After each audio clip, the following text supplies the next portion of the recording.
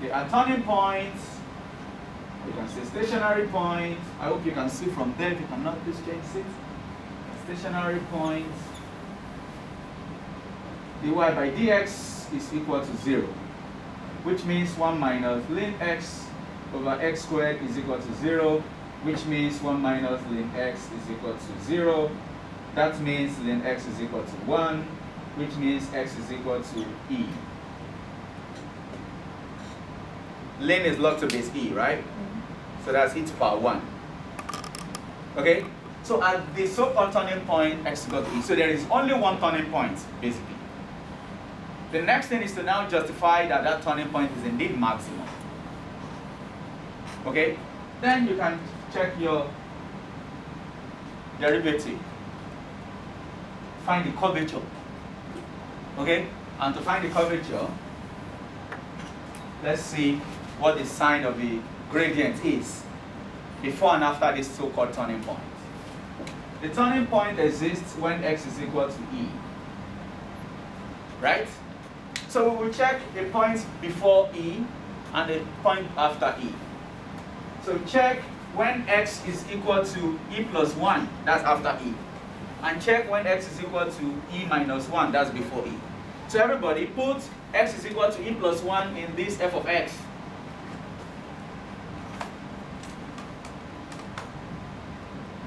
Because we want to see what the curve looks like, right?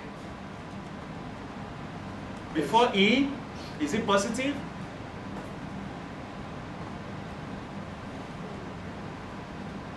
No, wait. We should put it in the, sorry, in the gradient. We want to know if the gradient is positive or negative, sorry, not in f of x. After e, it's negative. After e, it is negative. That's this one? Yeah, yeah. Okay, so this is negative. Check before e. I just wanted... Wait, it's positive. Dude, which one? No, This one? The other one, yes. Okay. Okay, so if we all get that, what does this mean? The gradient is positive, means it's going up, right? Gradient is negative, means it's coming down. So the curvature is this. That's the shape of the curve. We're not saying that it has to go like that. You can see already from the graph. So it goes up, right? It goes up, then it comes down. It doesn't mean it goes like a parabola. You can see it goes up, then it comes down. Understand? So this is what we are talking about. So clearly, that point E is where it attains its maximum point. Okay? Clearly, at x equals to E, f of x attains maximum point. Understand? So there we find the maximum value. Remember, this is the value of the function, not the value of x. Understand? So f of e, which is when x is equal to e, right? We want to know the corresponding y. F of e will be ln e divided by e. Logarithm of e to base e is what? 1. Understand? Yes? So if the value of y at this point is 1 over e, it means the curve will come from wherever it's coming from. Worst case scenario, it touches that value and it goes back to. So there is no point on that graph that goes beyond it. Everything is at most at that point. And this is the proof. Okay? Therefore, for all x above 0, f of x is less than or equal to 1 over e, right? Which implies that, what is your f of x? Ln x over x is at most 1 over e. That's it. That concludes your proof. So when you see less than or equal to inequality, greater than or equal to inequality, even in topic 1, differentiation could be used. Okay? Just make sure you collect your like term such that there is a value on the other side. If it is greater than, it means this is the minimum point. So So for example, if I ask you to prove that something is greater than or equal to 3, it means 3 is the minimum point. Are you with me? And if your f of x is here, you could reframe the question and say f of x minus 3 is greater than or equal to 0. So you are saying, yes, this function 0 is the minimum point. Okay? There are some questions that you can easily prove with just inequality in numbers. But this doesn't look like one of those friendly ones. Then differentiation could be used. Understand? So quickly before we go, there's this question here. The sign of second derivative. You know, in the curvature, I only wrote a short note about curvature. I forgot to mention sign of the derivative.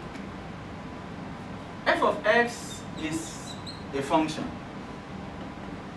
F prime x tells us the rate of change of the function. Then this, because this is derivative of this, then this tells us the rate of change of this one also. Are you with me? Since this is gradient, okay, this tells us the rate at which our gradient changes. Okay? I'll show you something here. So let's look at the first one. No, I think the question is from your book.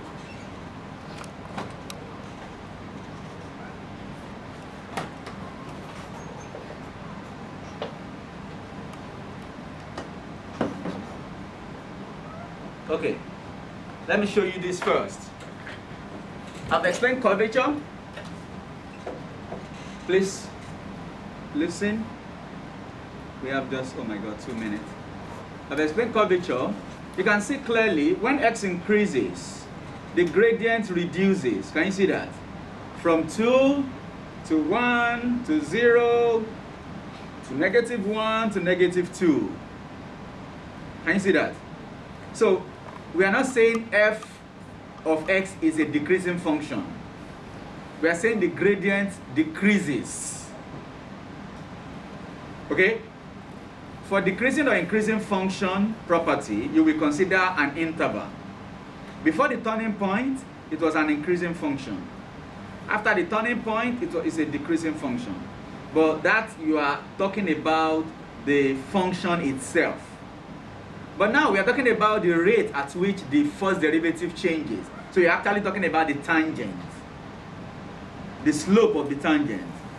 So as it increases, this slope continues to decrease from 2 to 1 to 0 to -1. So if the slope is decreasing, you are saying the second derivative is less than 0. Second derivative is a rate of change of that slope. Are you with me now? Oh, how is it changing? It's going down. That's a negative rate. Negative rate is what we mean by second derivative is less than 0. Are you with me? And you can see this from even from your IGCSE class, but you are not just aware of calculus yet. In your IGCSE classes, when you have a quadratic function ax squared plus bx plus c is equal to 0, you can easily pinpoint when you have a maximum shape or a minimum shape. You have a maximum shape when your a is less than 0, isn't it? When you differentiate ax squared plus bx plus c, the sign of a determines the sign of the final result when you differentiate twice. If your a is positive, there is no way that square that comes back in your first derivative becomes negative. And there's no way when you, this is what I mean. You have ax squared plus bx plus c, yeah? The first derivative gives 2ax plus b, correct? Yes. The second derivative gives what? 2a. So if a is positive from here, this is positive. If a is negative, then this is negative. So clearly, when a is positive, what do you have? A minimum. When a is negative, you have maximum. And that is what we can see from here. When you have your concave downward, which is the shape of the maximum one, you notice that that second derivative is negative. Second derivative is the rate at which your gradient changes. First derivative is the rate at which the function changes.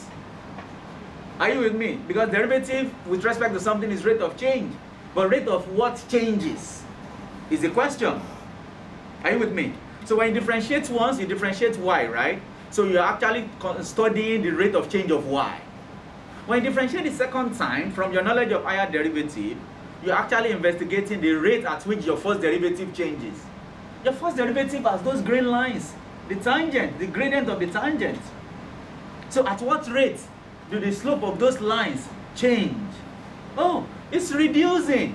As you can see, if something is reducing, that's a negative change. Okay, that is what we mean by that. And we can see that already from there also. Let's look at the other one. You can see for a minimum graph, it starts with a negative, negative, negative, 0, positive. It's increasing. Oh, that's a good change, right? Then we say, oh, second derivative is that. So that is where this conclusion is brought. Now you're going to have a concave downward if your second derivative is less than or equal to 0, and concave upward if your second derivative is greater than or equal. It's just from that picture. Do you understand that? So the sign of second derivative tells us much about the curvature. That's the point I'm trying to make. I might need to discuss the last part tomorrow. But quickly, in the next, say, 1 minute, look at this. It's asking us for different things. I think the question is in your worksheets, quickly. Worksheets, shape and curvature, question 1 and 2. Okay, everybody look up if you have the question. The first one says the sign. So if you look at the picture, look at the diagram, because I didn't draw it here. The first column is the sign of f. Second column is the sign of first derivative. The third column is the sign of second derivative, please, not first derivative. So it should be f prime prime. So quickly, can you try not to distract, please? Thank you. So if you look at this, am I right to say this is B? This is a negative, yes? This will be positive, positive, yes? Because they are above. And for E is what? 0. 0 means neither positive nor negative. So for the first derivative, if you look at it, at point A, you have a negative gradient. Do you agree? At point B, what is the gradient? 0. So there's no sign. At point C, positive. At point D, and at point E, negative. Now, second derivative, listen. Second derivative is the rate of change, okay? Rate of change of the gradient. If a tangent is drawn at A, you see that from A, it's coming from negative, and it's going to be increasing because it's approaching 0. So this is a positive change. Do you understand that? At B, it's still a positive change because it's coming from a negative, now it's at 0, still a positive change. We are talking about the rate of change of the first derivative. Okay? So don't get it twisted. At C, that C is where the shape changes. This is 0 here. I'll show you. Oh my God. Sorry. Let me show you something here.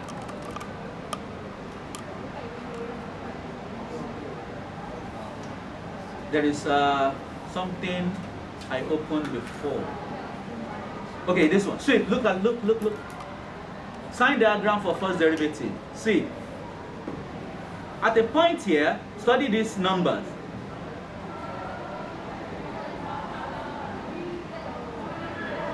Is it decreasing? Can you see? From negative 1 point, no, 0 point, no, here. I think it's here. This is minus 1 point something. It's meant to be increasing, right? After 7, it comes back to 6. Did you see that? There's a change there. That point where the changes occur is here. 74, 73, no, before 74, 75.